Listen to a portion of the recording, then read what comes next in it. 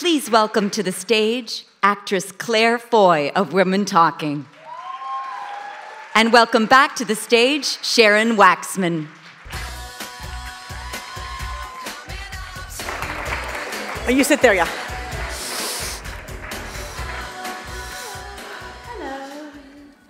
Hello. Welcome, Claire. Welcome to the Power Women Summit. I think you've just flown in, right? So At some from point London, the previous day, I think. It's something. You know, it's all a blur. It's the award season, so it's all a blur. Well, we really wanted to have you at the summit to talk about this film and this performance. It's so much of a piece with the mission that we have of this event, which is to talk about women's empowerment, and the film is all about that. One of the things that's so striking about your involvement in this film is that I think we know you as an actress and associate you with more reserved roles. So obviously, Queen Elizabeth in The Crown, and this very British, reserve, which we love. We love those performances. But it's really a departure. Your character is angry, and actively angry, and needs to express that anger. So I first wanted to ask you why you were drawn to the role to begin with. Yeah, I think Salome's a lot of things. I think she's really frustrated. I think she feels betrayed. She's murderous, basically, is quite a good way of describing her. Both herself, her mother, her sister, all the women that she knows, and her 4-year-old daughter have been sexually abused while they were made unconscious. So I feel like her anger and her rage is pretty righteous, and also proportionate to the trauma that she's experienced. And I feel like it's also her capacity at that point to stay alive. If she didn't have the anger, I don't really know how she'd keep going, to be honest. And that was, it's based on a book by a Canadian author called Miriam Taves. And I originally, when I was sent an email about the job, I got a link to, I think it was like The Guardian or the New York Times or something, article about the real-life attacks that happened in Bolivia in a Mennonite community. And that was my first sort of introduction to the story. And my first thought was, well, that, how are they going to make that into a film? And then I read the script, and the script was extraordinary, but it was still incredibly unique, and it was like nothing I'd ever read. I'd never read a script that was just women's voices talking about things that women talk about. I just hadn't read one, because they're pretty rare. But also, I mean, just the idea that you want to spend your time in a world in which it's a group of women who've been, frankly, raped, assaulted. In the real life story, which you can look it up, it's true, happened multiple times over many years. It just seems like if I were to get a script like that, and I'm not an actor, but it would be, at least I need to take a beat and think, do I want to spend my emotional, do I want to take this journey? Yeah, but I sort of think there's more of an honesty about that. I feel like the world we live in is the world these women live in, unfortunately. The people I know, the women I know are survivors. So I feel like it's more honest to the experience of what it is to be a woman in the society that we live in than. You said the women you know are survivors? Yeah, I think. Yeah. Yeah. I mean, am I speaking into a void? Like, I feel like everybody in this room, the women that they know are survivors. Yeah. I never felt like it was yes, obviously it was a kind of, this is going to take a lot, but it's also going to give me a lot. I can't stress enough the uniqueness of reading a script like this, and then being given the gift of being trusted with it, and working with these extraordinary actors and the crew, and Sarah, who's a genius, and it's once in a lifetime, unfortunately, I think. It kind of is. You had Frances McDormand, Rooney Mara, Judith Ivey. I mean, some really incredible actors. What was that like in the sort of interaction on the set I presume most of you didn't know each other before and got together and had to have these incredibly intense scenes. Yeah, so I'd met Jessie and Ben. Oh, right, Jessie Buckley, yes. Yeah, before. And Ben Wishaw. I haven't worked with them, just in a social setting, and also just loving them from afar. I just think they're extraordinary. But that's what actors do. That's sort of what we're in it for. We go very deep, very quickly. And I think that Sarah cast this film with a certain type of actor in mind, and it was like a completely egalitarian. There was very few egos. Which is rare for actors. But it was like everybody was there for the right reasons. We all had a very similar, but obviously differing approach to working. But it was, we just all wanted to be there for each other and for Sarah and for the story. It may seem like it was really hard, but that's sort of what you're in it for. And the hardship was nothing in comparison to what that energy was like, and the dynamic, and like the hope that I had working on it. So for those who haven't seen the film, we should just explain that it's these women. Most of the film takes place basically in a hayloft in this Mennonite or Mennonite-like community where they're completely cut off from the world, and the women and the children, the families are all raised in this very kind of couple centuries old tradition, like without televisions or cell phones or anything like that. Yeah, without any electricity at all. Yeah. It's basically living in medieval. And also the idea, like, it's supposed to be a religious community, and this is going on in a religious community. The women are finding themselves waking up with blood in the bed or with bruises on their limbs, and finally figured out that they're all being assaulted after being drugged at night. It seems almost just really does kind of boggle the mind that this could even happen. But in any event, it's this very intense conversation where the women are deciding what are they going to do about this now that they've learned, that they understand that this is what's been happening to them. And yeah, they have to decide basically, in order to enter the kingdom of heaven, they have to forgive the men. That's the tenet of the Mennonite faith, is forgiveness and pacifism.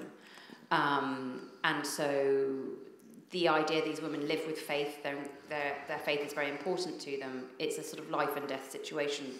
They believe, they've been told by the elders of the community, who are all men, that they must forgive the men. And so they have to decide whether they're going to stay and fight, whether they're going to stay and do nothing, or whether they're going to leave.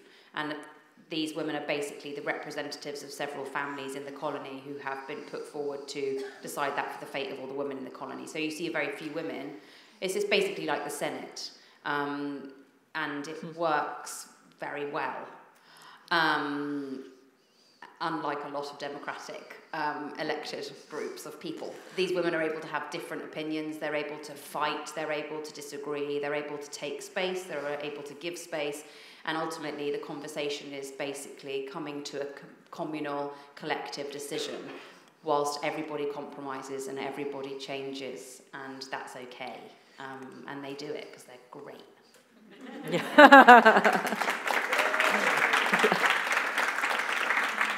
And Sarah Polley, the director and writer, she has. It seems very allegorical about like what is the role of a woman in today's society. Obviously, it's an extreme, depiction of women in a crisis moment needing to decide what they're going to do. But you really could draw a pretty distinct line to where women are today and how are women going to respond to the fact that rights are being taken away. We just had a conversation about abortion and lack of choice, and heard from an abortion provider in Arizona who's struggling every day to keep the doors open and having to make really impossible decisions. Are we going to just be passive, or are we going to, move to the UK where maybe it's better? Wow. Yeah, everything's not great over there. I don't know. I think that what this film offers is. I don't think it's just about women. I think that's what I have found the film has an amazing ability to do. It's any marginalised group of people, any group of people who've been oppressed or told a truth about themselves that's not the truth for centuries. and who it's unsafe for them to imagine a world other than the world they've been told they're living in. These women do not know what the world without the men in it is like. They do not know how to read. They don't know how to write. They don't know where they are in the world. They don't know how to have freedom of thought and permission to have freedom of thought. And this is their first experience of being given the opportunity to design a life. And I think that's what the problem is that is happening in the world at the moment, is that we believe that we don't have the right to imagine a world in which we can be equal participants, whether that's any marginalised community, women or otherwise. And this film genuinely shows that there can be a template of how you hope for that and how you can make that yourself in whatever way that is, whether that's a big decision or a small decision that you make in your life, that you can say no or yes or nothing at all, really. It's a really good insight. I mean, I don't, as this microcosm, it's like the world is created and structured in a certain way, and it's meant to not change. I think that's so much. And then at a certain point it becomes, and the women have accepted it for decades or centuries, I don't know how long these communities live, but then once a certain line is crossed, they're like, well, no, that's not acceptable. And then they have to start thinking about all kinds of things that are outside the scope of what was accepted thought.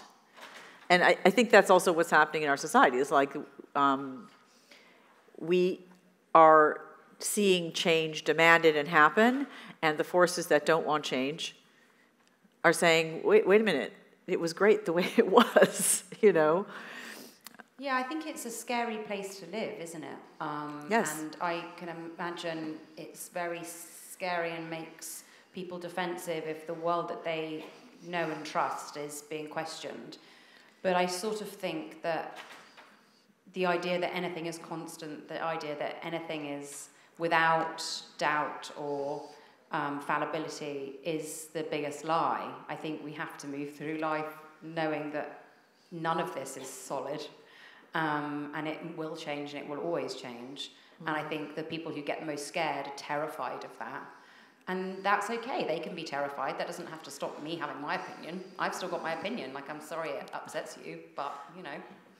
Yeah, exactly. You carry on. Like, I'm still, that doesn't, you know, it's, and I think that the film is really amazing about just being able to offer a different perspective. It's been, you know, these women face something which is so interesting. We've seen so many films which are about whether a rocket goes into space to blow up an asteroid, or there's a submarine and something really dangerous. You don't know what's happening, but something dangerous is happening, and it's really important. There's lots of men around a table pushing things around and having serious conversations, and like it's a really big deal. And then they have like a massive shot of the Earth, and then we zoom in to a football pitch. Like, it's like we've had all this sort of way of Hollywood in a nutshell by Claire Foy.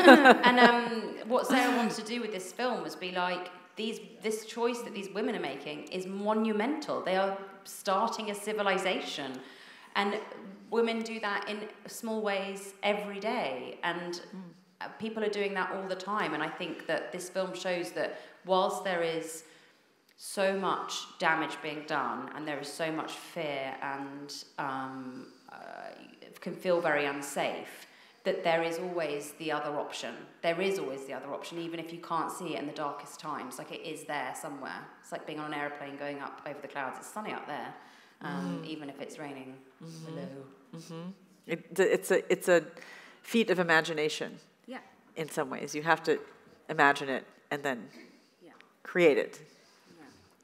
So let's talk for a second about you, Clara the actress, because you were so absolutely magnificent as Queen Elizabeth in The Crown, and you won the Emmy for that. And it's partly because I think you just embodied her, and it has to be one of the great challenges. And then you went back and you reprised the role in the later series. So I guess I wanted to ask how playing that role affected you personally, and how it's impacted the choices you want to make professionally or personally since then to take you to the place you're at now? It's really interesting because I had a lot of love and affection and respect for that character that I played. But it was a character. I was character acting. That's what I was doing, basically, which at my age and my stage of career didn't really exist anymore, or a belief I had about filmmaking or TV making was that you couldn't character act unless you were a certain type of actor on screen, because you just didn't get the opportunity, especially as like a 30-year-old woman. Good point. So I think that the actual making of it influenced me more than the character I was playing. In the sense, I mean, in so many ways, I'd never done anything with that much money behind it. I'd never done anything with that wider scope and reach. And it definitely changed where my career was at that point. But I wouldn't, I the lasting effects of playing that character, I wouldn't say were many, I don't think. Well, it's... I've not got any more royal than I was before. So that's probably one of them. Well, but you were certainly the face of the series, and you were the center of the series. So there's a ton of characters. There were so many great other performances. But I mean, at least for me watching it, it definitely gave me a very different view of the monarchy in the United Kingdom, and actually more respect for it as an American. We're sort of, hardwired to not really give a lot of seriousness, or to that's not for us, But really, I would find it's the opposite. Are you serious? Yeah. Oh no, yeah, we're like, I think the monarchy is like, we don't. Why would you need a monarchy? That's ridiculous. Oh. Does everyone? Because I would say that here there's much more reverence and interest than there is in the UK. Here? Oh my God. Okay, yeah. can we just do a straw poll? Like, clap if you think the monarchy is kind of a joke. I don't know. No, not if it's a joke. No, not if it's a joke. Like, we don't want one here. No, I meant interest in it. Interest because, we like celebrity, and it's celebrity, but I think we look at it more as a soap opera rather than, we have to curtsy, really? That kind of thing. Like, That's we really had a revolution for That's that. not been you're the first person that's ever said that to me. I've never had that experience. Maybe they're being super polite. Maybe that's your opinion. I don't know. Well, that definitely is my opinion for sure. But anyway, you helped change my opinion. I came away from watching the series with a lot more regard for what it meant and why it's important, and it had everything to do with what you represented in that film, because certainly the shenanigans of the next generation down have not been super convincing. So that's really interesting, because I think that I think people could argue the opposite of the show. I think what was really interesting for me as an actor was investigating people that nobody was that interested in understanding to be human beings because of their privilege, because of their position in society and their life.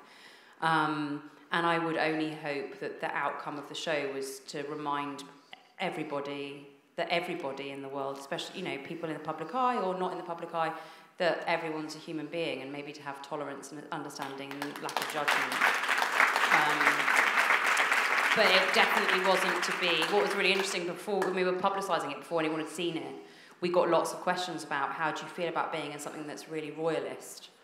And we were like, it's not. Like, it's not. Like, they think that you miss the point of the show if you make it about the royal family in a weird way. Yeah, but I mean, with all the sets and all the grandeur of the show, that is certainly part of its appeal. And so that is, but I never at all watched it thinking, oh, this is an advertisement for royalism. I didn't think that at all. I think. Sorry, that I got confused then, because that's what I thought you were saying. No, not at all. But I think that you punctured my kind of American bias, I would say, against a certain sacredness of the monarchy, because I understood what it meant and who the people were. To be in it, yeah. Yes, yeah. Okay, sorry if I clarified. No, I'm so tired. I'm very I want to just ask, what other things do you think you want to do in your career? I mean, this Women Talking is very much a departure from most roles, really. I mean, it's so intense and so personal and intimate. And it's great to see you go in a very different direction. And you have some very intense scenes. There's not like makeup and hair. It's like it's very, very stripped down, intentionally so. What are other things that you'd want to explore, do you think? Just everything I can get my hands on, basically. Like, I don't have a grand plan. I don't have, I can't think one step ahead, unfortunately. I'm not very good at that. Well, I mean, there's no asteroids in your future, perhaps. Who knows? Who knows? I don't know. I don't know it until people write it. I'm so dependent on writers, and I love writers, and I feel like, yeah, brilliant writers. Okay, that's an invitation for someone in this room to write a fantastic role for Claire. I just feel like that I just feel like they need as much support as they can possibly get. Like, I just feel like you should be able to take risks, be able to do bad things. Like, I just feel like the rate of turnover in this industry is sort of mind-boggling, and I just think people should be allowed to, experiment and do different things. Do you mean the rate of turnover of what? Everyone. Like, everyone. I just feel like, directors, I feel like, have a really hard time. I don't know how they do it. Like, you do one film that doesn't go particularly well, and it's like, farewell. Forever. I don't know. I just think that it's really, you're in it for, hopefully, life is long, and hopefully you get to do what you love, and if not, then you take it a different avenue and try something different. But, I just like acting a lot, and I would love to keep doing it. Well, it shows. Yeah, I just love doing different things and working with different people and going to different places, and very lucky. Have you felt in your career that being a woman as an actress in this industry, there's been, in this period of time, it's been very turbulent. There's been a lot of ripping away, the veneer of what really goes on and what it is really like for women. And we have many survivors of actual assault at this event who we always honor and embrace at this. This is their home. How do you feel as a prominent and respected woman in this industry going forward? Do you feel like it's difficult? Do you feel like it's gotten better? Do you feel it's the same? It depends which day you get me on, basically, because some days I'm really optimistic and some days I'm really depressed. I think that it would be naive to think that some sort of fixing has happened, because I just think it's a generational thing. I think that generationally, the systems and everything is so ingrained that it will just take an awfully long time. And I think obviously the pendulum swings one way, and then it will hopefully come back, and that's you don't want it to go back the other direction. But I do feel that, doing this film was a first time for all of us. And there were 3 different generations of actors. There was Kate and Liv, who were 16 and 17. This is their first ever job. There was me, Ben, Jessie, Rooney, and Michelle. And then there was Judith and Sheila and Frances, who were the older actresses. And none of us had done a film like this before, which was discussing things in this way with a female voice, with other actresses, directed and written by a woman.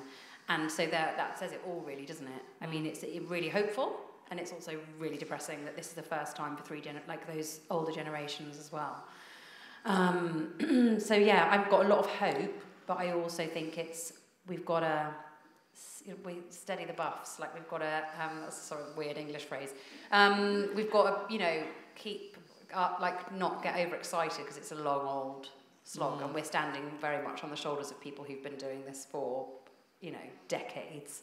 So I don't think it's an easy fix, unfortunately. But that's also positive. Not, make it a downer.